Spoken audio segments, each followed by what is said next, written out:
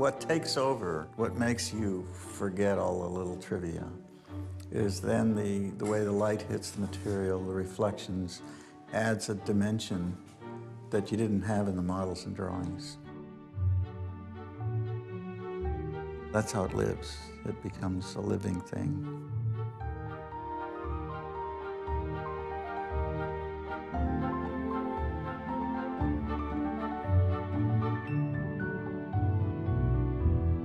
The only thing an architect can do is be optimistic about how it interacts with the surrounding buildings.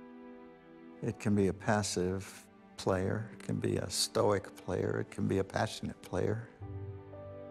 My thing is, I don't like the Chandler. I mean, it's not great architecture, but it's here and people have a lot of feelings about it. It's part of the community, so you have to respect that, whether you like it or not. I mean, I think that's like being a good neighbor. And so I tried to make a building that would preserve the iconic importance of the Chandler. To defer to that, I decided to break down the scale of the Disney Hall into smaller pieces, so it's not the same language.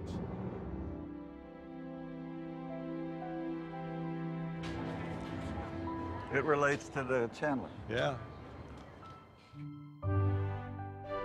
Now, the shapes of the exterior of Disney Hall are based on sailing. When you're wing on wing, the wind behind you, it forms a beautiful space. And if you look at the front of Disney Hall, it's wing on wing. It's the two sails, and you're at the helm. And this is the foyer, and here, when you look up, you'll be able to see the levels. No matter how great the design is, if it doesn't sound great, it's going to be a failure. Frank was very clear about this from the beginning. He said, this is a hall for the orchestra, and this is a building for music, and that has to be the first priority. And everything else is of lesser importance. And I thought this was quite a statement from an architect. It's very unusual that an artist such as Frank puts the ego bit to a sort of lower level of importance than the actual function of the building.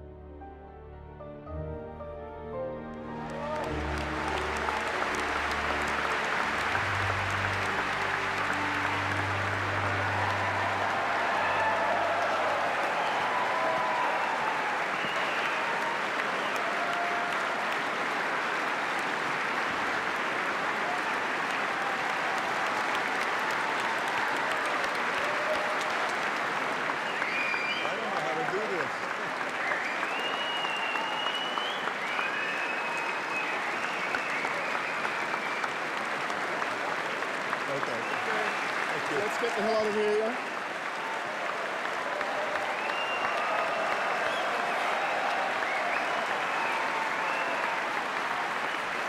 Holy shit. Where's the beer? Where's the beer? Do you ever get depressed when it's finished? Like postpartum blues? A little bit. Yeah, I do. You know that better than I do. You can't let go.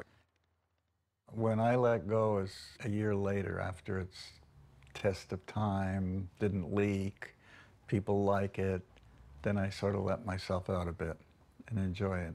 Do you ever wonder what part of you did that? Yes. Where did that come from? from? Yeah, all the time. I say, well, where'd that come from? Yeah, I do. It's like a magic trick. I call it a magic trick. But you know, when I was a kid taking that ceramics class at SC before I became an architect, Glenn Lucan's, you put the glaze on and the stuff, you put it into the kiln, and it would come out looking so beautiful sometimes. And I'd say to Glenn, God, that's beautiful. How did that happen? And he said, just claim credit for it from now on, because somehow you made it happen.